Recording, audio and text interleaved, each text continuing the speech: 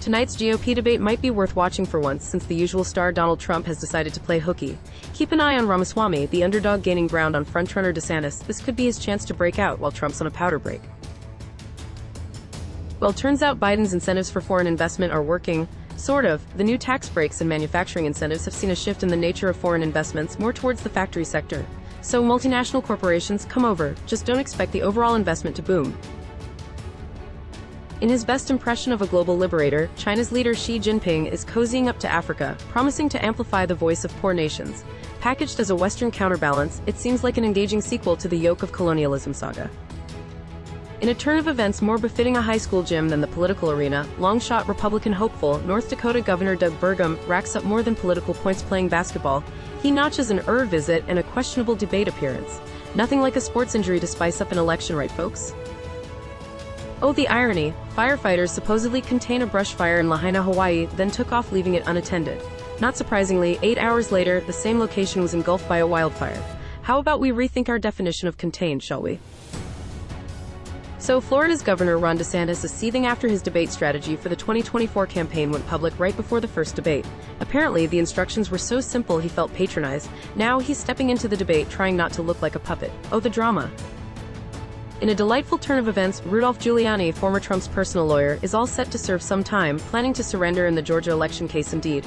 Oh, the drama. Known for peddling false claims of the 2020 election theft, it seems a trip to Atlanta jail awaits him. In a stunning display of structural prowess, a bridge still under construction in Mizoram, India, decided to prematurely introduce itself to gravity, tragically killing 17 workers. Meanwhile, the State and Railways Ministry engage in a rigorous game of who's in charge of the rescue. Greece might just be setting a horrific world record with its most widespread wildfires ever. Thanks blazing heat, over 350 fires in just 5 days, turning Greece from a paradise into a dystopian dystopia. Talk about a tourism nightmare. Oh look, Ukraine decided to deliver a wake-up call to Russia right at its doorstep. Moscow received drone gifts for the 6th day straight, and a warm welcome was also extended to a Russian village near the Ukrainian border that unfortunately left 3 dead. It's game time in the political arena, with hopefuls literally wearing their personalities on their sleeves. Meet the clever politicos turning debates into meme-generating machines and viral moments into merch. Campaigning now means more than speeches, it's about who has the snappiest catchphrase on a t-shirt. In a dazzling display of gender progress, the all-male South Carolina Supreme Court has upheld the state's new 6-week abortion ban. This apparently unexpected ruling reverses a prior decision and patiently explains that women don't need rights like privacy. Get ready for a circus as the Republican presidential primary contenders get in the ring for their first debate of 2024. Expect a buffet of exaggerated claims and misinformation on everything from inflation to immigration.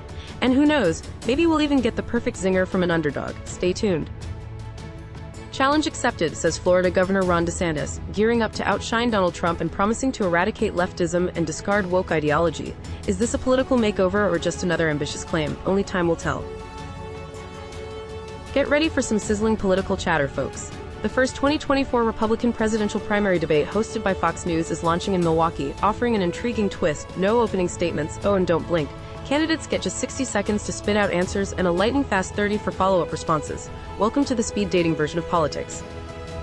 Don't forget to like, subscribe, and ring the notification bell to get your daily dose of news.